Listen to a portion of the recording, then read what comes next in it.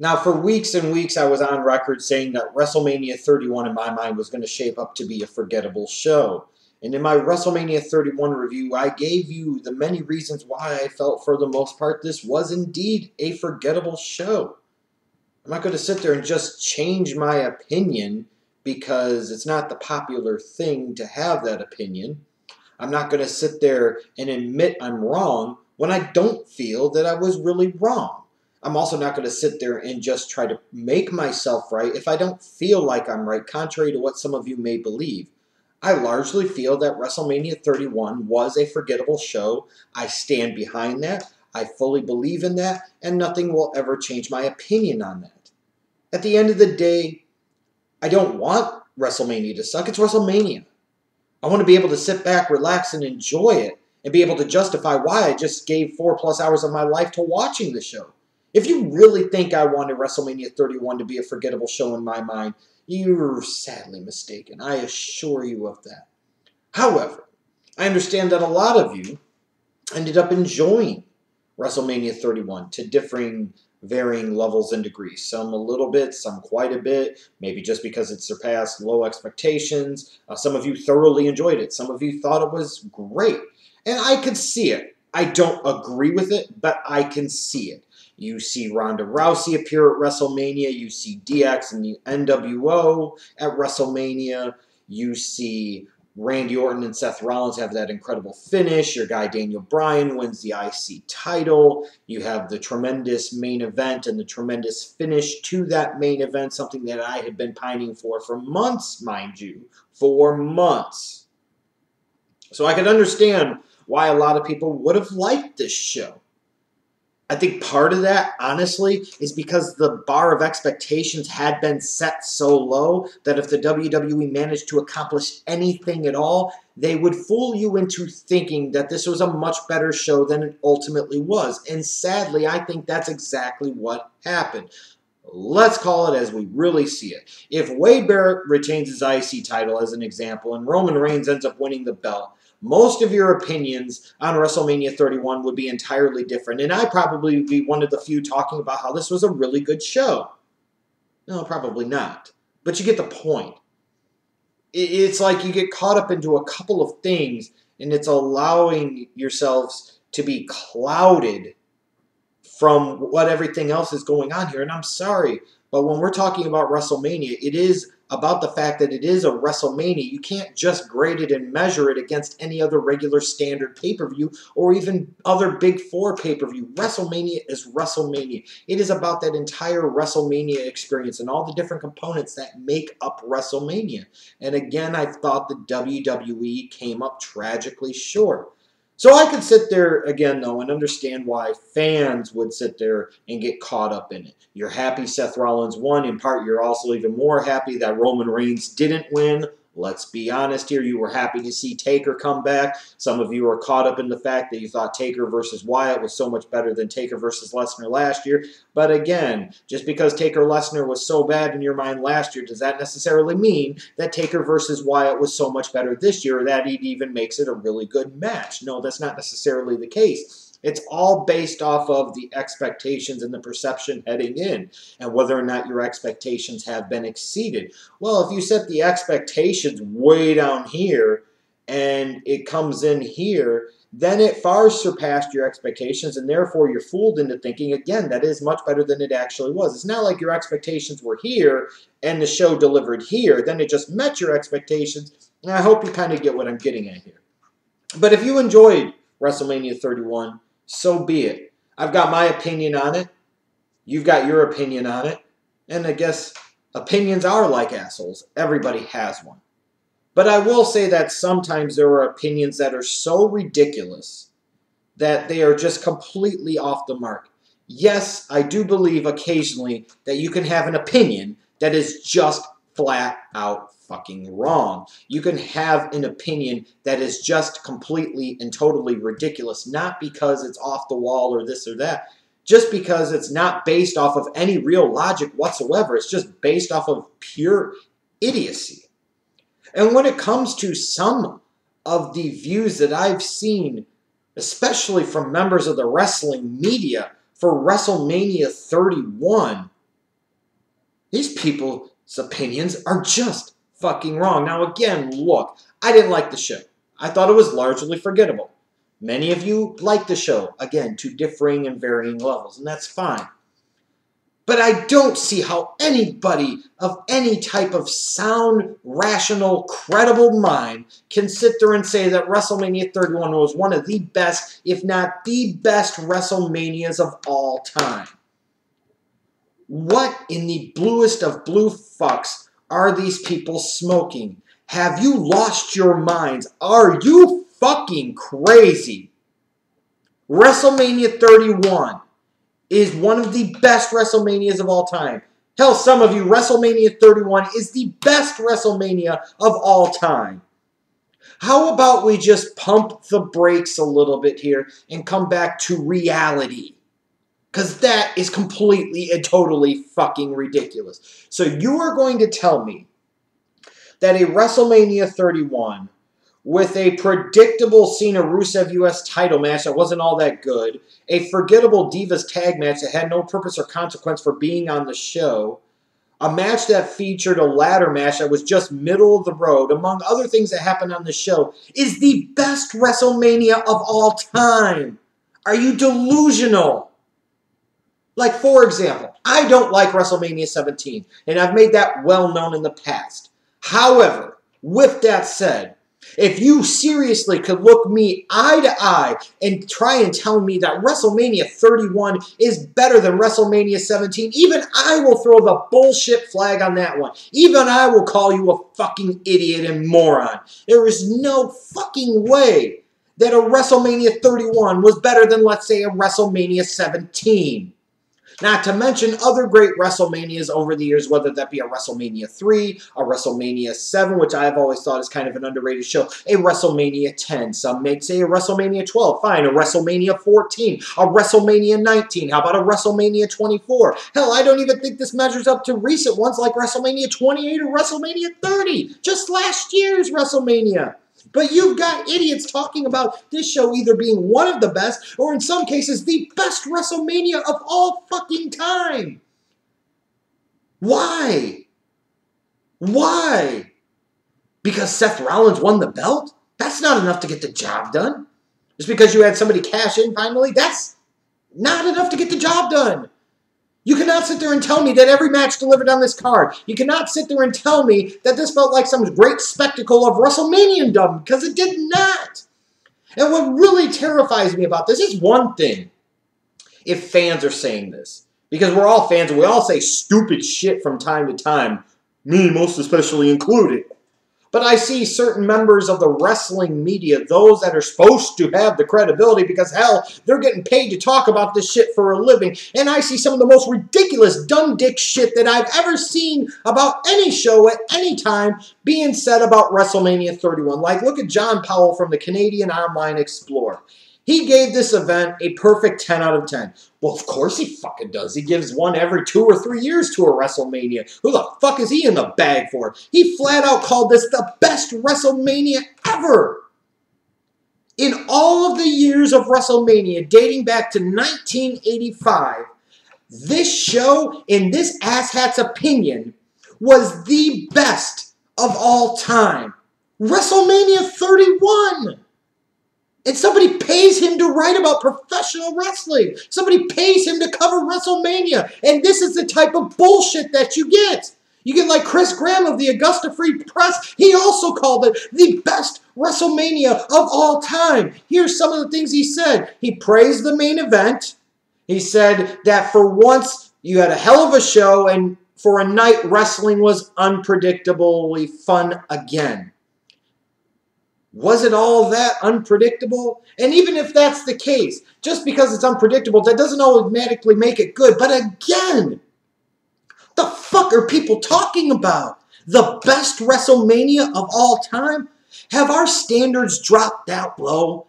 Have we learned to accept mediocrity that much? Have we been fooled by the WWE that terribly, to the point where if they give you anything that is slightly above bad, you automatically overrate it, and a little bit more than that is fucking great or awesome? How ridiculous is it to rate a show a perfect 10 out of 10? Especially when you've done it several times, John Powell, you stupid son of a bitch. To sit there and rate a show 10 out of 10 would have to mean, for my money, if you're grading it as a perfect show, that every match was perfect, every segment was perfect, everything about the fucking show was perfect. But yet you're sitting there and you're rating matches, even the feature matches, the one you say the best, like the triple threat for the title, 8.5. You're sitting there rating Sting and Triple H's 9, and Taker Wyatt, I think you gave it like 8 stars. How the fuck is the show a perfect 10 out of 10 if none of the matches actually have 10 out of 10 for a rating? Does that make any fucking sense? The answer is no! Why would anybody read your hot garbage? Because that's exactly what it is, hot garbage.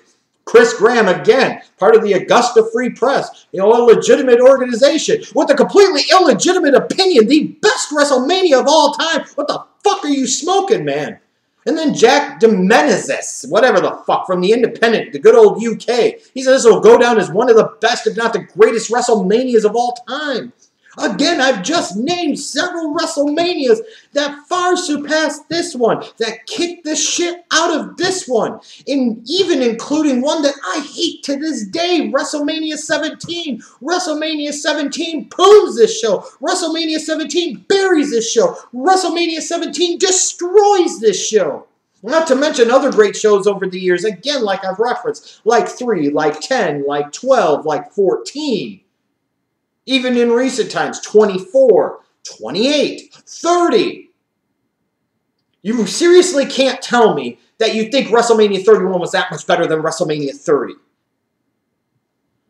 And even when I sat there and saw people talking about WrestleMania 30, they were sitting there saying, this was really good, maybe top 5 to 10 range. I didn't see a lot of people talk about this being one of the best WrestleManias of all time. Again! And even some sitting there saying it was the best WrestleMania of all time? No, but for some reason there's this phenomenon going on. There's this widespread movement, it seems like, to kind of pound out this propaganda. But that's exactly what the fuck has happened. That WrestleMania 31 was the best ever. But the most ridiculous one of all is Dave Meltzer. Of all the people that should know better, of all of the people in the world to have this ridiculous opinion, it had to be Dave Meltzer. Here's the guy, mind you, in Dave Meltzer, that for 30 plus years has been the gold standard of wrestling journalism, whether anybody wants to admit it or not. Every other dirt sheet and wrestling news site off there flat out is a chop shop of what the Wrestling Observer newsletter does, and everybody is a cheap knockoff imitation of Dave Meltzer. So this is a guy, in theory, that should have the most credibility. This is the type of guy that should know better. This is the type of guy that should understand better. But he flat out said that this is one of the best shows he's ever seen. So in all of the years of covering professional wrestling, Dave Meltzer, you went beyond saying this was one of the best WrestleManias of all time. You went beyond saying this was one of the best WWE pay-per-views of all time. You went so far as to say this is one of the best shows that you have ever seen. As in WrestleMania 31 might be one of your top 5 or top 10 pay-per-view events in the history of professional wrestling sports entertainment pay-per-views. You said several great matches, a killer angle. There wasn't much that wasn't good. What the fuck were you watching? What the fuck are you smoking? Have you become that much of a mark for the WWE and the fact that they're actually giving you and feeding you some information now and treating you like a legitimate organization, even though you've been legitimate for years and years and fucking years? Then now all of a sudden you've taken a bit of a blind eye to some of the bullshit of the WWE. Are you going to sit there and cajole to the WWE now? Are you going to sit there and paint things over with a broad brush for the WWE now? Because clearly, if of all people, Dave Meltzer, not these other fucks that don't matter, but Dave Meltzer, somebody who does matter, somebody that should be credible, for him to sit there and say this is one of the best shows he's ever seen, he's completely and totally fucking ridiculous, and he goddamn good and well knows it. And don't give me this whole bullshit of, well, don't you think there's something to it if Meltzer sits there and says that it's one of the best shows he's ever seen, that maybe it is? No. It has absolutely nothing to fucking do with it at all. Skip Bayless has been talking about and writing about sports for over 3 decades, and he's unanimously thought of as an idiot, so what the fuck does that mean? How many different people I've seen involved with the NFL that have coached at the NFL level, like Brian Billick won a Super Bowl as an NFL coach. I've seen Michael Irvin win 3 Super Bowls, but they sat there and said that Jay Cutler was an MVP candidate heading into 2014. I still see people to this day that should know better. Former quarterbacks, former coaches, and damn good ones. Pro Bowlers, All-Pros, Hall of Famers that still sit there and think that Jay Cutler is going to be a franchise quarterback at the NFL level. Just because they have all this experience, just because they have all this years and all this so-called credibility built up, doesn't mean that they always know what the fuck they're talking about. Because most certainly when it comes to that case of a Jay Cutler, they most certainly fucking don't. And when it comes to somebody like a Dave Meltzer, who should know better, how in the bluest of blue fucks can he sit there and tell you with a straight face that this is one of the best shows I've ever seen? What's his angle here? One of the great workers in the history of the wrestling business, a guy who never really had to get in the ring, never had to get his hands dirty, and yet he gets paid a six-figure salary to be able to do what he does. God bless Dave Meltzer, because, man, he's fucking deserved it. He's worked so many of you for so many different years, to the point now where so many of you, when you do your wrestling reviews, you base it off of Dave Meltzer's star rating system. Who the fuck is Dave Meltzer to come up with a star rating system, for crying out loud? When Al Snow said he was one of the greatest workers in the history of the business, he meant it, and goddamn it, he was right. So why the hell is Meltzer working us now? What the hell is the angle here? What the hell is the approach here? There has to be something a little bit more to the table. Now, is it because of Meltzer getting on different people's podcasts, like Austin's podcast, and with JR, and I think Jericho too, and so on and so forth, that now all of a sudden he's getting nicer? All of a sudden he doesn't want to go in as much on the WWE, because that's the only thing I can fucking think of. Look, again, if you enjoyed the show, you enjoyed the show. If you thought it was a good WrestleMania, it was a good WrestleMania, fine, so be it. But for people to sit there and say that this is one of the best shows they've ever seen, or that this is one of the best WrestleManias of all time, or that this is the best WrestleMania of all time, this is only a product of one thing, and that is a product of the environment of today's WWE. That our standards have lowered so much, that our expectations are so low, that if the WWE does anything to come in just a little bit above them, it makes them look so much better than they really are. And frankly, that's the genius of today's WWE. They don't have to give you much to sit there and keep you sucked in, keep you defending them, keep you watching them, and keep you wanting more. When you look at WrestleMania 31, it was pretty much what most WWE shows are now. It was a lot of pointless filler crap, stuff that really frustrates you, and then those one or two things that really grab you by the ball sack or grab you by the vajayjay and suck you in and keep you wanting more. Fooling you into thinking that you're going to get more, fooling you into thinking that things are going to be a whole lot better, fooling you into thinking that this is going to be the start of something different, something special, and all this bullshit that ain't going to fucking happen. Remember WrestleMania 30 was going to do all that bullshit, and what the fuck happened? WrestleMania 31, one of the most overrated pieces of hot garbage I think we're ever going to see in the history of WWE or professional wrestling. Just because your expectations were set so low that it came in a little bit or more than a little bit above them does not make this a great show. Most certainly doesn't make it an epic show. Doesn't even make it a good show. How could people, especially like Dave Meltzer and others, be so blinded by this and be so sucked in by this to where their stupidity consumes them?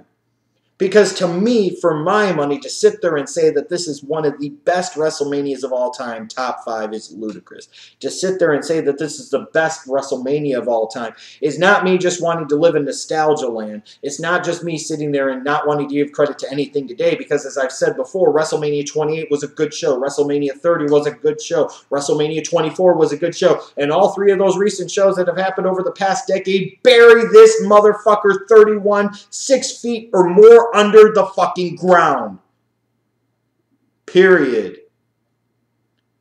The best shows you've ever seen? Might I suggest you watch a little bit more professional wrestling? Might I suggest you go back and revisit some of these old shows before you sit there and state this ridiculous opinion? Because to have this particular opinion, not that you enjoyed the show, not that the show was good, but to call this one of the best WrestleManias of all time, or the best WrestleMania of all time, or one of the best shows you've ever seen, is completely ridiculous. And to have that opinion, to me, is completely ridiculous. Seriously. You could not make an argument to me that this was one of the great WrestleManias of all time. If you want to sit there and say it was good, I don't agree with it, I'm not going to blast you for 50 fucking minutes about it. But if you're going to sit there and tell me that this was the best WrestleMania of all time, it just makes me feel pity. And it makes me sad, because I understand then just how truly bad things have gotten with professional wrestling, and just how low our standards have really gotten, and just how much we are looking for excuses and reasons to justify why we continue watching the WWE, because that's all it can fucking be. That and agendas of the pro-WWE variety, and when you see what people like John Powell and Dave Meltzer said about this show, you have to start to wonder if that's the case as well.